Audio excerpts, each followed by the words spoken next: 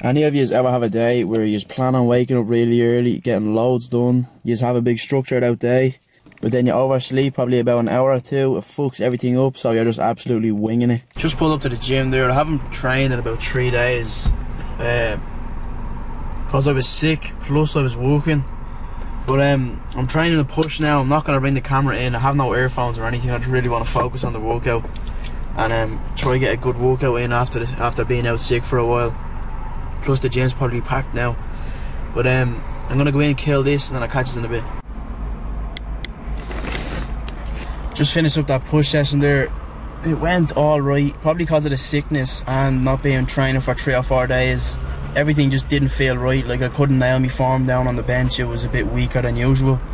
The incline bench, same thing. But I ended up taking a minute or two rest. I ended up just sitting down, getting a drink, putting on a weight belt, and then dropping the weight lighter than I usually use, and then just whacking out high reps. And I ended up getting a sick pump. The workout overall was probably one of the best push sessions I've had this cut. And I know it's not a long cut, so I haven't had much so far. But I'm gonna head home now, get a bit of food into me, and then I have to head off to work for the rest of the day. So I'm not sure if I'll have any more footage of today.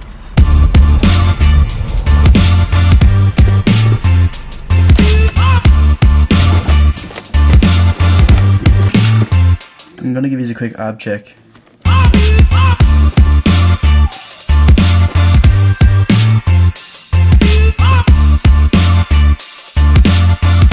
I don't know if any of you noticed the camera quality on this changed a little bit.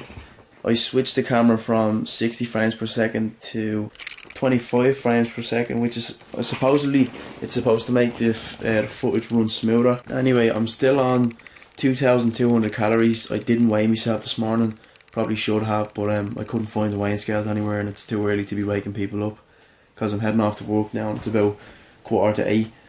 Probably be training later. It's probably gonna be a pull day. I haven't trained pull in probably about 3 or 4 days due to work and being out sick. But I need to eat.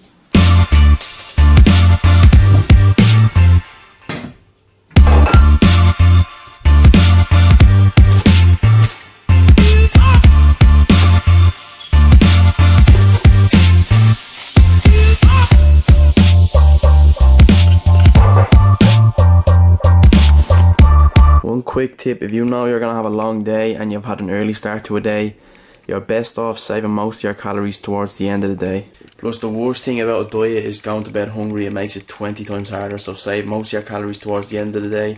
Just back from work there. I still haven't eaten anything since that first meal you're saying, but I'm not going to eat. I'm going to go and get this mop on my head sorted out first. Finally home. I was probably in traffic for, I'm not even lying to you, the better half of an hour coming down the M50. But I'm gonna get in now, probably have something small to eat, and then head off and train. And I highly doubt I'm gonna record this because it's about 7 PM and my gym will be an absolute nightmare to record now. What is one of my vlogs without a workout in it, lads? Well, we're training in Ashbourne tomorrow in Platinum. I'm going to get a raw workout for that, but I am making an edited version and sticking it into a different video. I have a different video idea for that. But you will still see the workout in the morning anyway. I think it's a push session, so I'm going to get in and grab a bit of food now. I'm just back from that training session there. It was actually a sick session. I usually notice most of the sessions that I get a whopper sweat on are usually the best sessions, the best muscle pumps, the best contractions. Everything just feels sweet. But I threw up an Instagram post yesterday and I was giving people the option just to throw in a few questions, with the main topic being dieting and just weight loss in general. Let me just pull it up here. I threw up a picture, it was of me. Don't know if that's close or if it's showing you in focus, but yeah, there's only a few questions on this, so I'm just going to run through them. There was one from Eric or Die, I'm probably butchering that name, but this lad here, he asked tips on sponsorship. The main thing you want to be going towards for a sponsorship is just not going towards it. Don't know whether that sounds stupid or not, but when you're just focusing on growing your social media, less worrying about what people are thinking of you or if people are looking at you, and you're just nailing what you have to do, and you know you're seeing yourself growing, just keep at it. eventually you're just going to check your DMs, you'll have someone DMing you, you're probably going to get a few requests off people that are probably not worth your time, just smaller little companies, people that you probably don't believe in. Oh, let me send you a free t-shirt, but then you get it and it's just the average cotton t-shirt. But just focus on yourself, make sure you're growing, and all that stuff just will come. I don't know that either, but this lad here, he asked, highly protein content food items in veg, because I'm a vegetarian. The only piece of veg that I know that has protein is broccoli. I'm sure there's hundreds, but just a quick answer for that one is broccoli, and it's not very much protein, but it still is protein. Alex P. Fit asks, on a scale of 1 to Tommy B on Ket, how silly are you gonna get in Croatia? If I'm being serious here, I'm gonna say about 8 or 9. I don't think anyone can beat Tommy B on Ket, but yeah, about 8 or 9. Richie Rich 94, how much do I weigh? I honestly haven't weighed myself in about a week. I've just been going off calories that I know I lose weight on, and I'm seeing difference in the mirror. So but I'd say I'm around 160, give or take a pound or two. I'm not sure. I'd say around 160. He asked, how tall am I? I'm 5'7". I'm only a little midget. Yeah, that's it. There's only a few questions. The rest were just comments on the picture. I said I'd get to them, but there you go.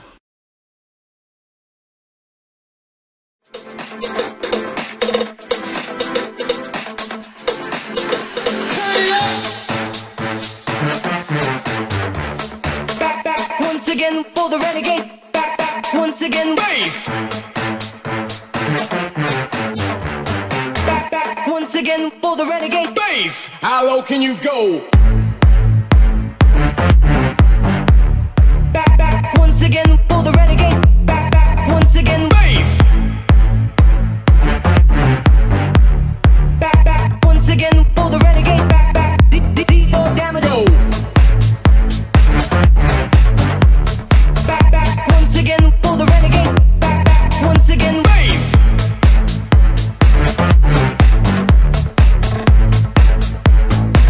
Yeah, boy. Bass. How low can you go? Back once again for the renegade master. Once again, back is the incredible D4 damager. Power to the people. Public enemy number one. Back once again for the renegade. Can I tell them never really never had a gun? D4 damager. Go. Now they got me in a cell with my records they sell. Cause a brother like me said, well, back once again for the renegade master. D4 damager. D4. Back is back is back is back. Back once back is back is back is back. Master. Back is back is back is back. Back once back the renegade master.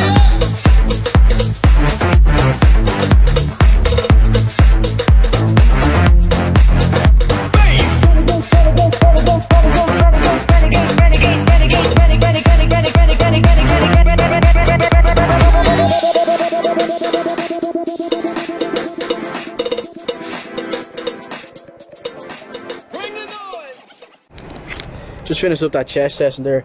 I only put the raw clips in this video because there is a video coming out in a few days. I'm after putting together a full chest session, but this year you're probably only going to have seen a few of the raw clips, and the rest you'll see in a couple of days in an edited version of a chest session. It's a more professionally produced video. But I'm going to call this video here episode 5, I think it is. And there wasn't a lot in this, there wasn't a lot of workout involved, but I was nailing the diet, and I was still nailing the program of this whole series. But I'm going to get in here, grab me stuff, head home and head on to work. So thanks for watching this video, and I'll catch you in the next one. Once again, bass.